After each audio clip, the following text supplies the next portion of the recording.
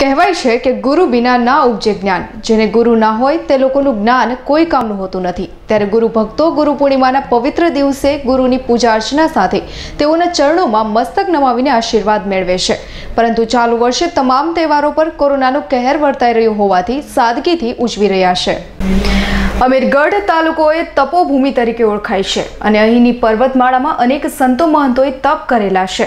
ત્યારે આ વિસ્તારમાં ગુરુ પૂર્ણિમાના પર્વનું અનેરું મહત્વ હોય છે, પરંતુ કોરોનાના વધતા જતા કેસોને લઈને ગુરુ ભક્તોએ ઘરે રહીને ગુરુના ફોટાની પૂજા અર્ચના બાદ આશીર્વાદ મેળવવા મજબૂર બન્યા છે।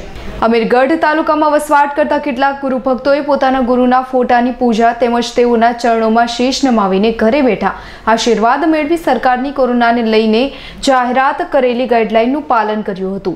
અમીરગઢ તાલુકાના બાલુન્દ્રા ગામમાં આવેલ મુનિજી મહારાજના આશ્રમ ખાતે ગુરુ ભક્તો આશીર્વાદ મેળવવા આવ્યા હતા, પરંતુ આયોજકો દ્વારા કોરોનાના સંક્રમણને અટકાવવા તેમજ ગાઈડલાઈનનો અમલ થાય તે મુજબ ભક્તોને દર્શન આપવામાં ન આવ્યા હતા। मैं मेवाराम जोधपुर से आता हूँ। 18-20 साल से बाबा जी के हर पूर्णिमा गुरु पूर्णिमा में आता हूँ। हर साल धूमधाम से मनाई जाती है, लेकिन इस साल गवर्नमेंट की पाबंदी और कोरोना की वजह से बहुत कम लोग आए हैं और पाबंदी के कारण जो है लोग बहुत कम।